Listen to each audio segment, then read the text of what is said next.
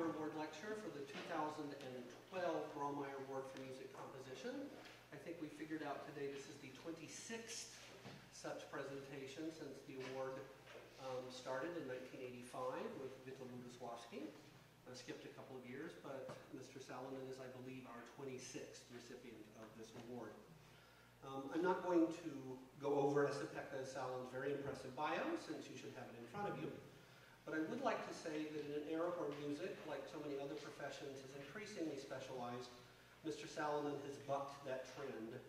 Obviously, at the pinnacle of his profession as a composer, he is also one of the most in-demand conductors in the world, having recently completed a phenomenally successful 17-year stint as music director of the Los Angeles Philharmonic, where he built a large and diverse audience based on innovative programming that celebrated living composers.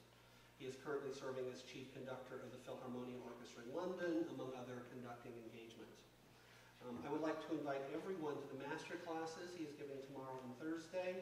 We're going to have master classes in which student conductors are conducting pieces by student composers. And Mr. Salonen is going to give joint master class for those. I would say that this is something that very few music schools in the country are going to be able to offer their students this year. So this is a very special thing indeed. The time tomorrow is 12:30 to 4 in Comstock Hall. This is open to the public, but come and go quietly, please. And Thursday, 12:30 to 3 in Comstock Hall is when these sessions will be held. So please try to get to some of that. I think it will be fascinating. And at this point, I would like to ask Dr. Naomi Oliphant, the Associate Dean of the School of Music, to present Mr. Salonen with his award.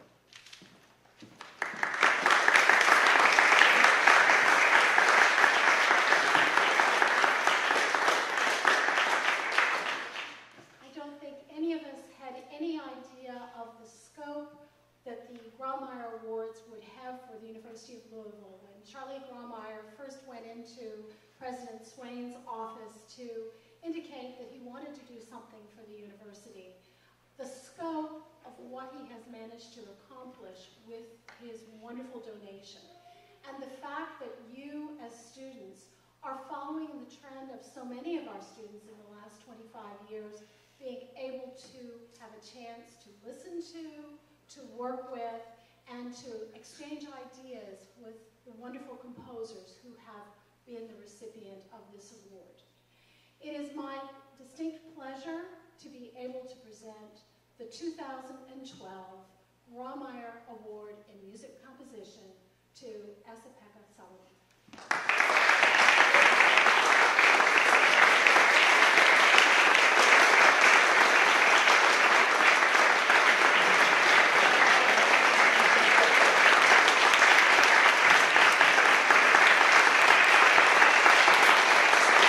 Thank you very much. Thank you. Now, this is a huge thing to me, and I don't have to start to explain how famous this award is and how respected it is around the world.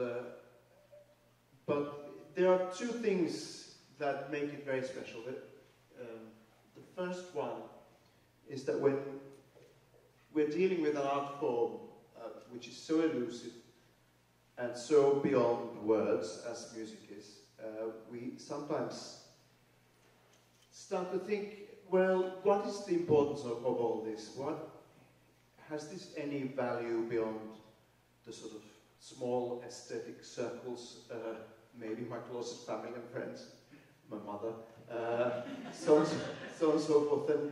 And even though all my work is based on the assumption that I'm not vastly different from other human beings, i.e. there is more than unites us than divides us, and that if something excites me or moves me, it is very likely that somebody else would have this reaction as well. Despite my belief in that, sometimes you think, well, what's the point?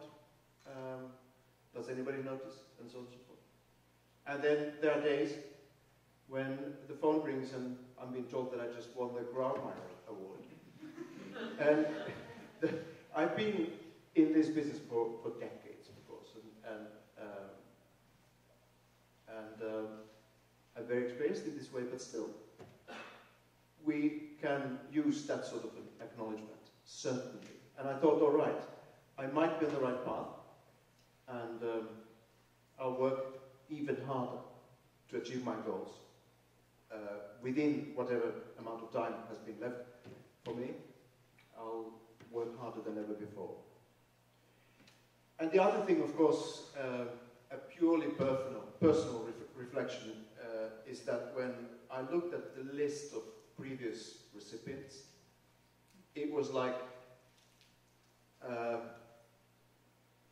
most of those people were either the great and important central influences in my life, or my mentors, such as Lutosławski, or my friends, such as John Adams, Kaija Saariaho, Brett Dean, Louis Andries, and so on and so forth. So it really was the group of people in the musical world that I the most admired of all. And now I became part of that very, very, very distinguished group of people, and I have no words to say how proud I am. Now, I thought that I would read you an article I wrote some time ago, and it's about immortality, which of course is a totally uninteresting subject for the ones who are immortal, because they're kind of beyond it anyway. But for us, mortals, there's some interest in that as a sort of a project, or as a theoretical subject. And after this, we are going to see a video recording of my violin concerto from Paris last year, and then I can take questions from the floor if anybody's curious about anything at all. Immortality guaranteed. The history of Western thinking is full of fanatical and heroic searches for the ultimate truth. A single concentrated formula that would forever solve the fundamental riddle of our existence, the whys and wherefores. I'm tempted to believe that this need to distill the overwhelming complexity of what we call the world into simple rules is indeed one of the very basic human instincts. This yearning for clarity and predictability manifests itself on all levels of human activities. Alchemists wanted to find the formula for creating gold from non-precious metals. Countless hopefuls have over centuries tried to create a magic potion for eternal life. The greatest trophy in today's quantum physics would undeniably belong to the discoverer of the theory of all. The list is endless. Yet there is something that unites all these pursuits. The urge to control the frightening, the uncontrollable, by the power of beauty. The beauty of clarity, simplicity, and transparency. To fight chaos with aesthetics. And yet the history of these heroic projects is one of failures, ultimate failures, despite some encouraging moments and temporary victories. Think of Newtonian physics, for instance, a beautiful, complete, perfect system that has been replaced with hopelessly elusive and utterly incomprehensible new cosmologies, string theories with 17 dimensions and counting. This kind of thinking is by no means alien to the arts. There have been periods of all artistic creation being subjected to rigid rules as a divine or magical guarantee of quality, alternating with times more relaxed, more individualistic.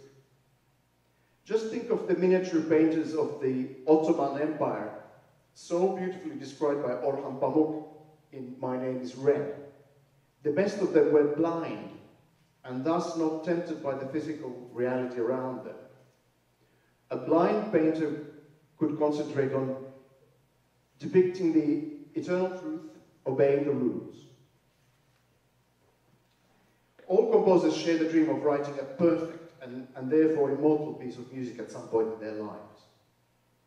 We all know that only a frighteningly small fraction of all music enters that category. It is statistically utterly unlikely that anyone in this room would ever achieve that towering but elusive goal. Why elusive? Just look at the canon. What do the B minor Mass and Petrushka have in common? Why Greensleeves and Yesterday? Why not some other of the thousands or millions of songs sung by somebody somewhere? Very clearly, if there's a magic potion for musical longevity, its recipe must be frustratingly complicated. Or maybe it is something so simple we just can't see. Columbus egg, anyone? All of us who studied Palestrina-style counterpoint at some point can relate to this. I remember my complete astonishment when my teacher declared one melodic line good and another one dismal. Just like that, off the bat. This judgment had nothing to do with I, the creator, trying to convey, nor was it based on my teacher's emotional or physical reaction as the audience. It was simply a function of a melody more or less successfully following the rules of the style.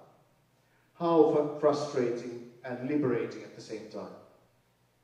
Quality in music no longer elusive, but clearly within reach through hard work and willingness and ability to follow rules. This Palestrina style is, of course, a construct. The master himself would have been astonished by the rigid but simplistic matrix, which he himself did not follow, as he did not know such thing existed. The same thing can be said of Bach-style choral harmony and the sonata form. The list is long. These systems are nevertheless innocuous and useful, as they are respected tools in learning and understanding the way that real music works. Here we encounter the very topic of this little speech of mine. It is generally understood that during study we are supposed to analyze and sometimes directly copy, or at least imitate established masterpieces. Later we must break all rules, develop our own individual voice, and create art that has value and integrity without the straitjacket of an artificial value system. Sounds familiar? In reality, things are a lot less simple. There seem to be two kinds of mechanisms that define good music at the moment or directly after its creation. The first one is clearly visible and easily understandable despite the complexity of its inner workings. It could be called fashion, trend, fad, dernier cri, zeitgeist, or anything that denotes the peculiar phenomenon of some things being in and some things out. As if a gigantic collective mind were making global decisions apparently randomly. The child emperor with unlimited psychic powers. Now that's a scary thought.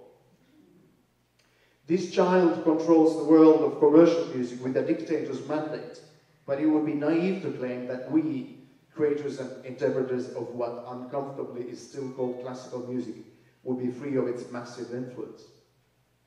Things might work a little more under the surface in our world, but immune we are not. Whatever the laws of this mechanism are, they are well beyond my abilities to explain or even describe, so let's concentrate on the second category, which is more topical and easier to analyze, although not completely independent of the first. There have been moments in history when a group of ideologically and aesthetically like-minded composers have decided to write a new book of rules, to promote it aggressively and create clearly delineated categories of right and wrong. These categories are mostly synonymous with good and bad, but not always. Sometimes the ideological value completely eclipses the aesthetic one, mostly when music is being used as a tool for propaganda in totalitarian societies.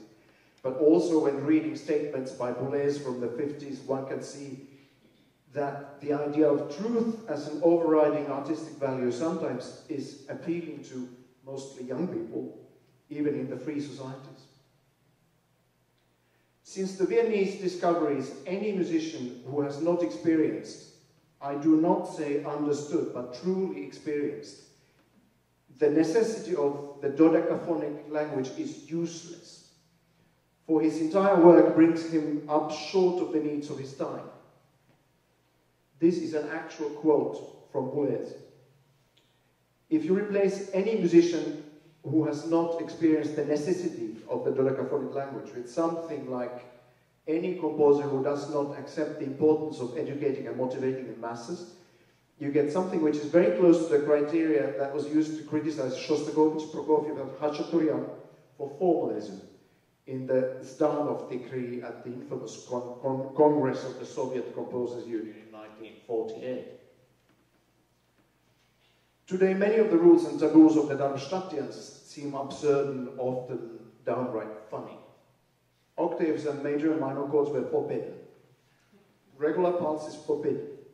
Melody is forbidden. What is not funny is the fact that in many places in Europe, there still is a certain blind faith and adherence to the principles set by the young composers directly after the war. In Germany, France, Italy, and Austria, good and serious new music, as understood by large parts of the establishment, still springs from the legacy of serialism, with some local color for sure, but the no-nos seem to be the same. Some years ago, I conducted a program in Munich with the excellent Bavarian Radio Symphony Orchestra with music by Anders Hilborg, Stephen Stuckey, Markus Lindberg, and myself in the Musica Nova series. There was a highly intriguing review in the Süddeutsche Zeitung saying that while this music was basically okay, it was more ABO music and not Neue Musik. This was an absolutely baffling distinction. ABO music means music that can be played in subscription concerts for a generally older, well-heeled audience. ABO stands for abonnement, subscription, abo.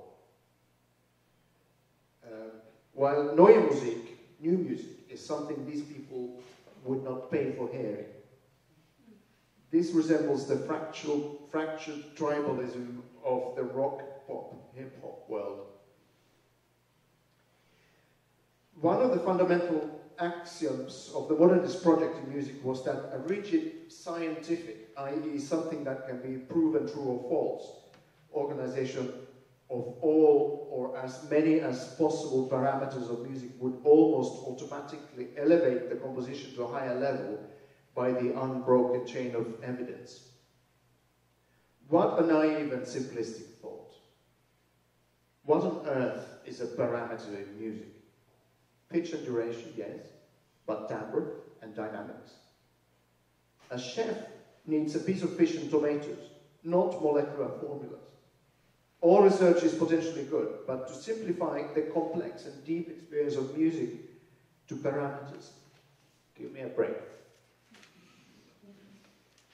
The quest of the Darmstadt boys, they were virtually no girls, was essentially the same as always for at least a millennium, to find a shortcut to value and greatness.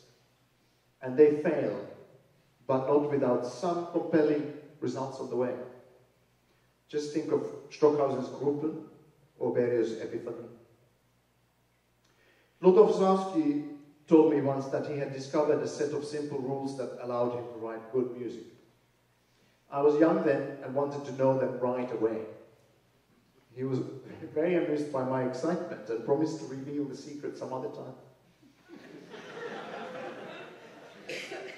He passed away before we had that conversation.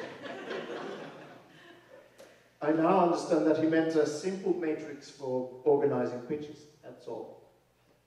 The other big questions of rhythm, color, and form were not dealt with by this neat little machine. Those were left for Witold himself to solve. And how beautifully he solved them. I still miss him very much and think of him often. It is tempting to think that the artistic value of music would be somehow governed or at least related to the laws of nature. There are numerous attempts to organize musical material according to the golden ratio, both the macro form and the pitch and rhythm material itself. Bartók reputedly arranged the formal structure in his later works according to this fascinating irrational mathematical constant. Not everybody agrees. The Finnish Bartók scholar Ilkka Oramo is not convinced about that. He thinks it is an after-construction, not based on Bartók's real intentions. The evidence is tautological, as practically every whole can be represented as a division by the golden ratio. It is always easier to create a system that adjusts itself to reality than creating reality itself, as the creator of the system can choose which aspects of reality will be included. Very useful. The Danish composer Per Nørgaard has used the golden ratio formula sometimes very successfully. He devised also a never-repeating series, which he called Infinity Series, which produced pitches in forever new constellations. One of my favorite pieces from Nørgaard's early oeuvre is Voyage into the Golden Screen, which is one of the first examples of any music consciously structured, strictly according to universal natural ratios. Perhaps the most obvious natural phenomenon that can be used as a structural foundation in music is the harmonic series. Half of our beloved and deeply hated tonal system is based on it. I say half, as the problem of the minor chord, which cannot easily be explained based on the series, has given a great deal of trouble to musicologists for centuries. The movement that was to be called musique spectrale, spectral music, much to the irritation of its creators Gérard Griset and Tristan Burin, began in Paris in the 70s. The starting point of each piece was a more or less complex harmonic series, which would dictate all elements of music. The best examples of spectral music managed indeed to create a fascinating organic feel, as if the music really was something not man-made, but organic, objective, and often beautiful. Sibelius was one of the heroes for Griset. That was a very unusual position in France those days. It still is. All this was a manifestation of the dream of finding some universal principles to ensure validity. As always, the best, most talented, dare we say, musical composers wrote important works, whatever the guiding principle was. And the lesser ones, how many times have we witnessed new music where the process has been confused with content, the rule of law with quality, and the system with expression? As the aesthetics of mainstream new music started to get more diffuse both in Europe and the east coast of the US, a new magic formula appeared on the stage: world music, globalism, the use of material way beyond the composer's own background and culture. This was nothing new in itself. Debussy was deeply impressed by a gamelan group at the Paris World Expo in 1889, and Orientalism has been a fixture of French music since. It's easy to understand reasons behind the renewed interest in ethnic material at a point where modernism has run out of steam. The internet changed everything. A vast number of sound archives were available to everybody just a few clicks away. Using folk music as source material for composition was not only an aesthetic choice.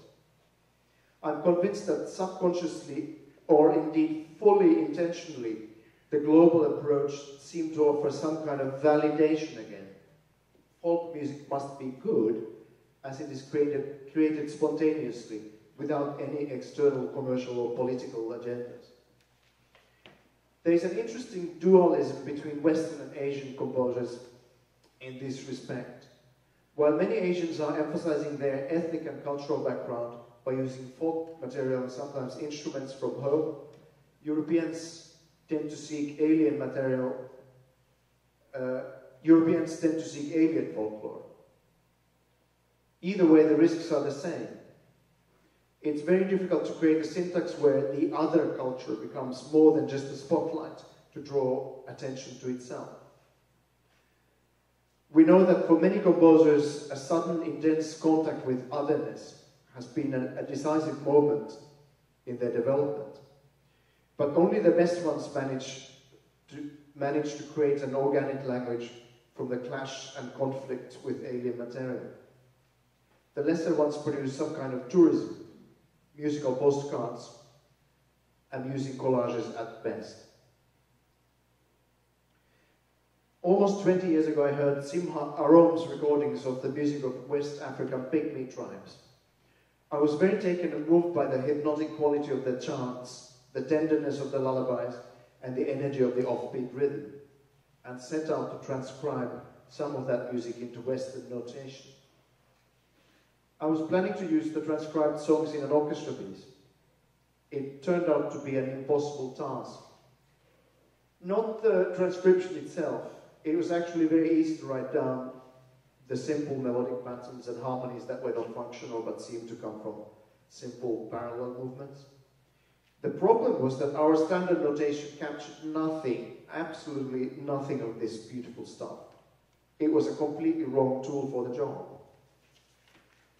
What I had on paper was clumsy, square, and utterly uninteresting, devoid of any expression, any identity. Everything powerful and arresting about this music was between lines, hopelessly beyond reach. Transcription between cultures is incredibly difficult and in many cases impossible. Composers are left with copy and paste option, inserting other music as is. This works rarely, as we have seen and heard. There is also a disturbing post-colonialist aspect to all this. We might use South Indian Carnatic music as material for our composition without appreciating and understanding its own history, grammar, and syntax. In this case, the world music approach produces a souvenir, a plastic miniature of Taj Mahal, which is good for nothing else but throwing it at a crook of a prime minister. I'm referring to Silvio Berlusconi, who a couple of years ago in Italy got a plastic model of the Duomo of Milan thrown at him. And luckily the guy who threw it at him didn't miss him completely.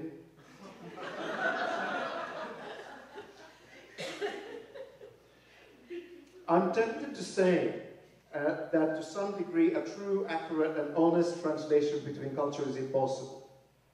And in any case, it does not provide automatically added value to our artistic endeavors.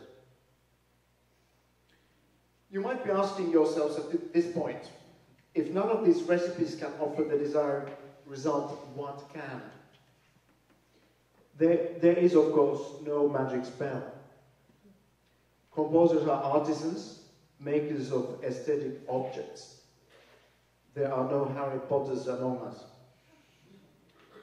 Value and relevance has to be earned, as Louis Andriessen and Elmer Schoenberger write in their excellent book, Apollonia Clockwork. You have to sweat over every note, agonize over every minute detail and decision. That's what composing is. Making thousands or millions of micro-level decisions that eventually produce this wondrous phenomenon we call music. It's worth it. There is no shortcut. I want to end this speech by simply quoting my Italian teacher Franco Donatoni. Lavorare, lavorare, lavorare, sempre lavorare. Work, work, work, always. Thank you very much.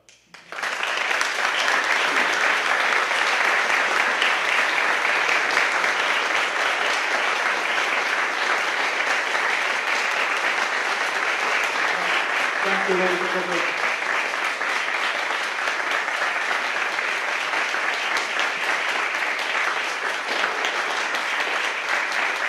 Thank you very much.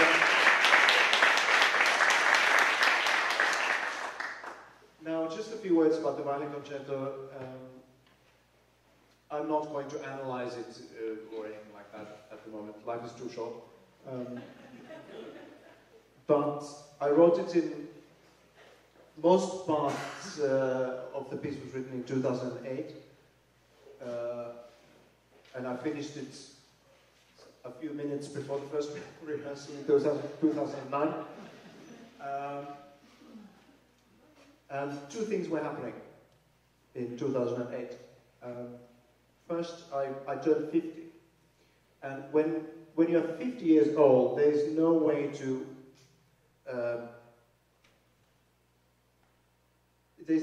think you're a youngster. That's it. You know, the number is there.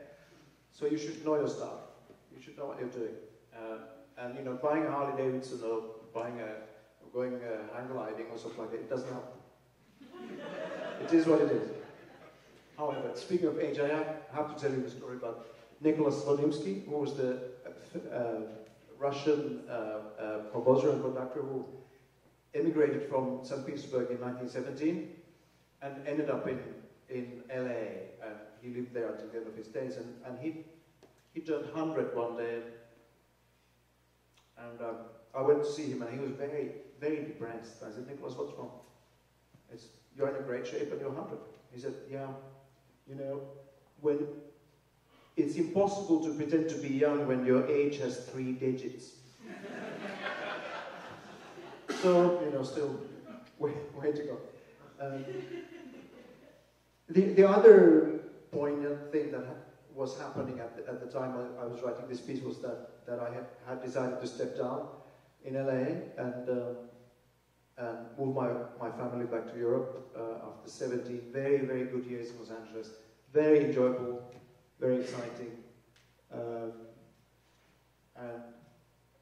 that actually turned out to be a much bigger event in my life than I thought, because it was much more than just ending a professional relationship. The orchestra had become like a family, and I had seen, you know, young musicians I had hired. I had seen them grow and you know, get married and have their first children. I had seen the kids grow and all that. You know, it was much more than just a professional relationship, and somehow the Violin Concerto reflects some of that turmoil. And the last movement is called Adieu, and it's not a farewell to anything in particular, apart from maybe my previous life. And what is maybe significant is that the very last chord of the piece has harmonically nothing to do with anything else in the piece. And I wanted to put it there, and I was wondering myself, why does it feel so important that this chord is at the end of this piece? And I realized that the newness of it, the sort of disconnect between the existing material and the chord, meant that it was about the future, of which we know nothing, of course. But that was like the door I had opened, and now I had to enter. And that's what the chord says, basically. Lila Josefovich, who is the soloist of the video from Paris, she has been quite incredible. She came to the first rehearsal of this piece in LA and played everything from memory. In the middle of the first run-through, she says, why is the second oboe not playing? And I said, oh, oops, sorry.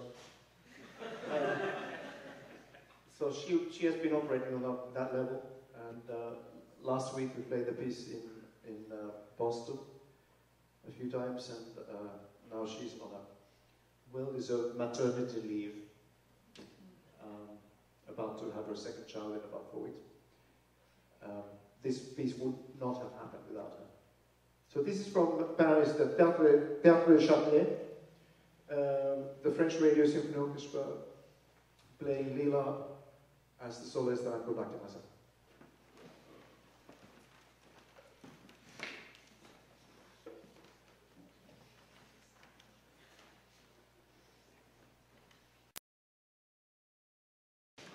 soloists on that level. New music lives like any music. She plays this piece with the same kind of dedication and panache as other people play the Brahms or Beethoven or something. And of course, new music comes to life. It's convincing when the musician has this sort of commitment. So I'm lucky. And if you have any questions, I'm happy to answer. Yeah. Another thing is she was playing the music and not the audience. That was another very impressive thing. Absolutely. Yeah. I mean, she's completely inside the music, but there's nothing is calculated. Everything comes from within. Absolutely. I have some structural questions about that orchestra placement on the stage. Is that your choice? I mean, you put the violas out front on the right of you. Is that something that they've been doing, or is that? That's how the French Radio Symphony Orchestra sits normally, and that's the choice of their chief conductors. Mostly, when I go and guest conduct, I don't mess with their sitting arrangement because it's destructive. Regarding your article that you read us earlier, has that been published anywhere? My what? Your article that you read? No, this one no. I take this gentle little swipe at Pierre Boulez. And as a matter of fact, I deeply, deeply respect him and love him, and he has been incredibly helpful. He supported my work when I was young. So I'm not going to publish it. I can read it, and you can tweet about it, but I'm not going to publish it until later. When you begin your process of composing something like this, can you describe a little of what you go through? I mean, is all this music in your head? Are you writing it down as you go along? It's just... No, it's not like that. It's like churning butter. That's what we all do every day, right? Yeah. So mostly, I just collect material, bits and pieces, even when I'm not officially composing. Even in the middle of a very busy conducting period, I might just jot something down. And it's partly a practical thing, because when I then finally have my composing period, I don't want to be facing the famous white paper, which is so scary. So I always have something already, little, scraps of paper, and some ideas I just carry in my head, and so on and so forth. But I never ever start from total zero. And most of these little things I've written down are of no value. But then some little things might have some germs of something else. And then starts what is like the churning butter process. And if you've ever witnessed this, it's kind of interesting because you churn and churn and churn and churn and nothing happens. For a very long time you see no change in the consistency of the liquid. And then after a while little grains start to appear. And from that point to solid butter, it goes really quickly. It's the same thing.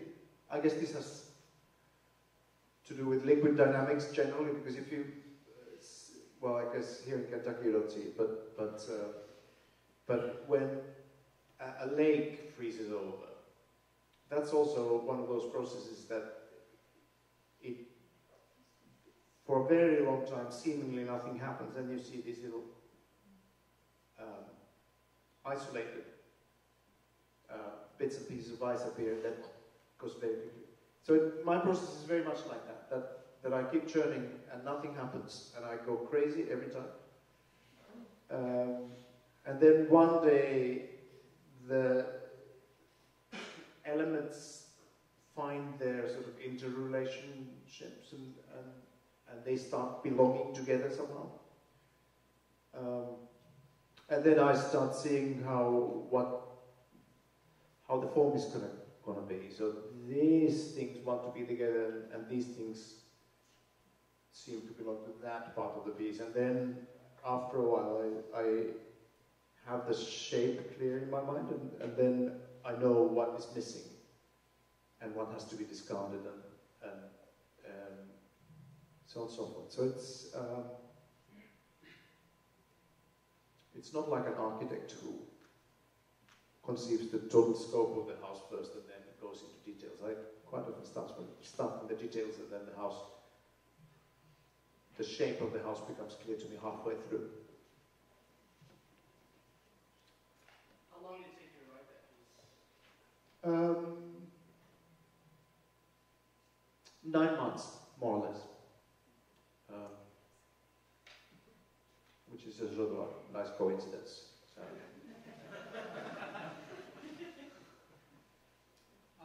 You're in kind of a unique position of being both a very talented composer and conductor, and I'm wondering, when you're specifically conducting your own pieces, like we saw in the video, what changes about your process, or if anything, changes when you're bringing it to rehearsal or talking to the musicians?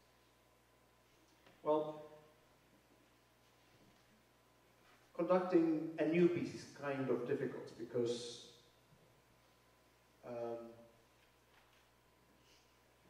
mostly we have very little rehearsal time, and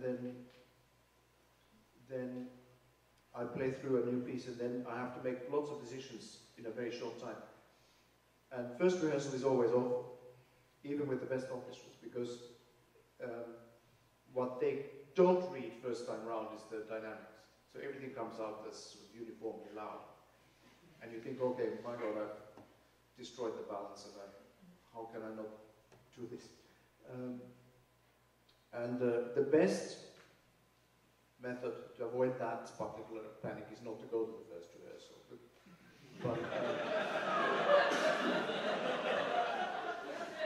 I'm not sure I should say this in front of young colleagues, but my first composition teacher, Grawemeyer, said that don't go to the first rehearsal.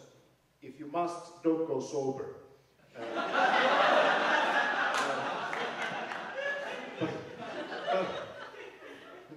Just eradicate that, okay? But of course, if you are conducting, you kind of have to be disciplined. And then I have learned not to make any major changes in the first rehearsal. After the second one, yeah, if necessary. But the difference between the first and second rehearsal is magical quite often. So things kind of gel automatically, and also musicians learn automatically, intuitively. They hear what is important, what isn't. And what I'm doing is not the main voice, so I back off a little bit, and vice versa. And this, with good musicians, and musicians generally, I think we should trust their intuition quite often.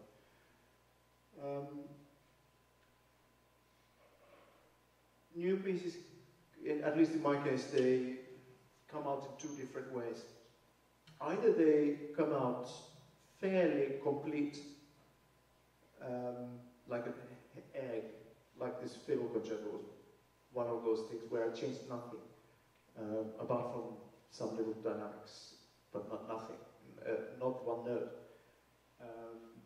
And then other pieces that just give me endless trouble. And I keep changing and revising, and my publishers go mad, and my editor doesn't answer my phone calls anymore, and you know, that kind of thing. So you just never know. Please. Do you find it easier, or perhaps more enjoyable, to conduct your own pieces since you don't need to study it to understand it? You know, I did make this mistake when I was younger a few times, that I thought, okay, I wrote this piece, so I don't have to learn it. It doesn't work that way. every time I've written a piece, I go to my studio and learn it as a conductor. It's two different things.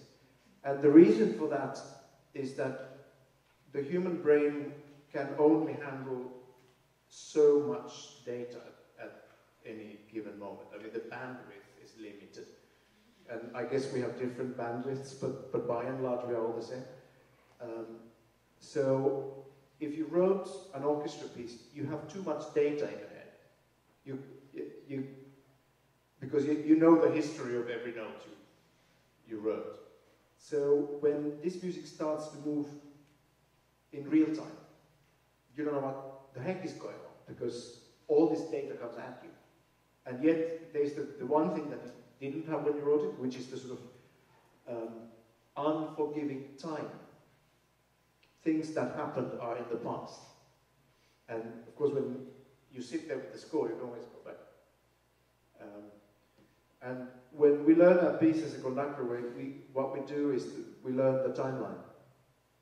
And then around that timeline, we kind of build our knowledge of the details and all the elements of the piece. But I don't think anybody can carry an entire symphony orchestra score, every detail of it at any given moment, plus be able to move hands and breathe and, keep the sort of central nervous system functions going at the same time. I don't think it's possible. So what we do is that we make a reduction. We make some kind of a reduction that we then can handle in real time. So that there's not, the CPU doesn't overheat. And if I write a piece, it doesn't mean that I have the necessary reduction to be able to conduct it. So that's what I meant. That's the short answer. Right? You make use of a computer package when you write your music? These days I do, yeah. I was kind of suspicious of it for a long time, and of course, then when I started using computer notation, the first program I bought was Finale 1 point something, which was an absolute mess. Unbelievable. You would transpose a couple of pages of score and it would take 8 hours, and you would go and sleep, and then you would wake up in the morning and it had crashed. And not only crashed, but it had somehow corrupted the entire hard drive and all 126K of it. And so I thought that in my 20s that life is not long enough for this kind of stuff. So then I didn't use computer for a while. Then the software actually improved beyond recognition. I think I went back to Finale when it was 4 point something. And then I've been with Sibelius since the beginning. And now I couldn't actually imagine life without the specialist Sibelius, because I travel so much, and I have all my material on the MacBook Air. This is not an Apple endorsement, by the way. And it weighs 2 pounds. And I open it and I'm in the middle. So it's just great. And instead of carrying these suitcases full of paper. So I miss the tactile aspect of writing music, and I miss the sort of certain kind of freedom that pencil and paper give you, but also I think we should just accept the fact that MIDI today is what piano used to be for Chopin. So it's just the instrument we use. So, and that in itself has no value added or detracted. It's just a tool. Please. What's the importance of newness or novelty in your music? I don't quite know what it means even, because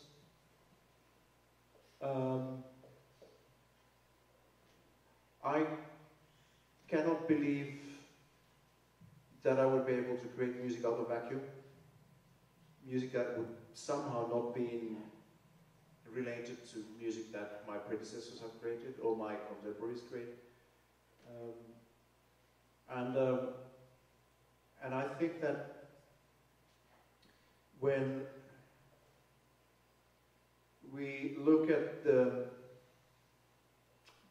biggest breakthroughs in history of music, and now I'm referring to pieces like B minor Mass, St. Matthew Passion, Eroica, Symphonie Fantastique,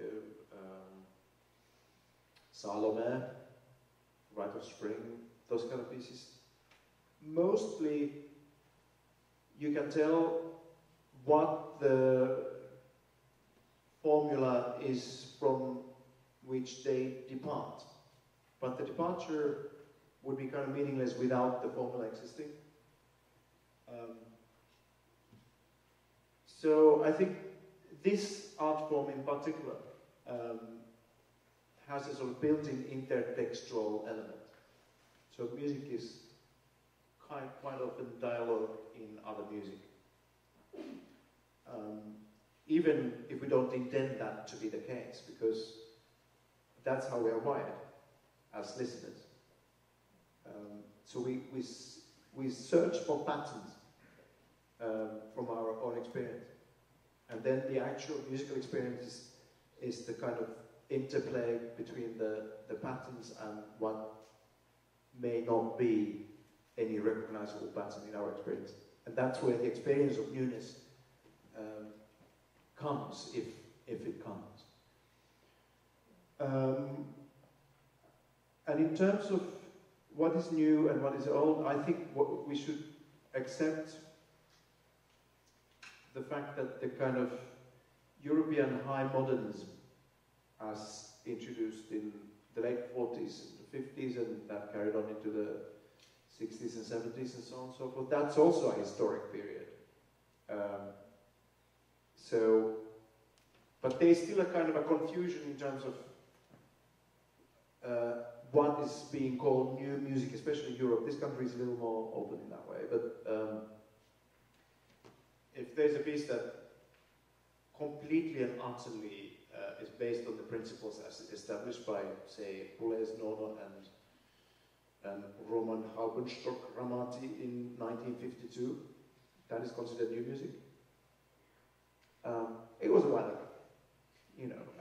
So I think one should widen the idea of what is really tradition and what isn't.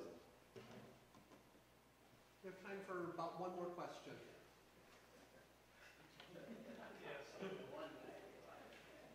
What was your own instrument? I was a home player. One of those, you know. One that got away. Yes, please. Lois, go for it, yeah. What is the role of commission in what we are able to hear? People are commissioned to write things, and sometimes the commission is for 20 minutes. And of course you fret because you don't want to really want just 20 minutes more or less. And how has it affected what is written today? Well, first of all, the question was about the role of commissioning. And first of all, I want to say that very little would be written today without commissions. Because, you know, composing is one of the worst paid professions in the world. I mean, if somebody writes an orchestra piece and gets a sort of a average commissioning fee, I think the hourly rate is way, way, way below the minimum wage, legal minimum wage in any state of this country.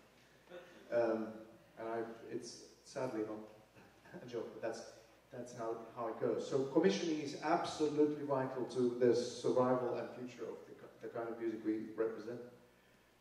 And in terms of how much it limits the composer, you know, of course, if the commissioner wants to have 20 minutes for orchestra, then if you deliver 16 or 24, that's fine. Half an hour is okay. But I think the funniest commission process I've heard of was when Kusevitsky commissioned young Olivier Messiaen a 15-minute orchestra piece. And Messiaen's first movement of what was later to be known as the Turangalila Symphony, which is about, I don't know, 7 minutes. There's a second movement. Finally, the 10th movement comes. And the symphony is about 80 minutes long at that point.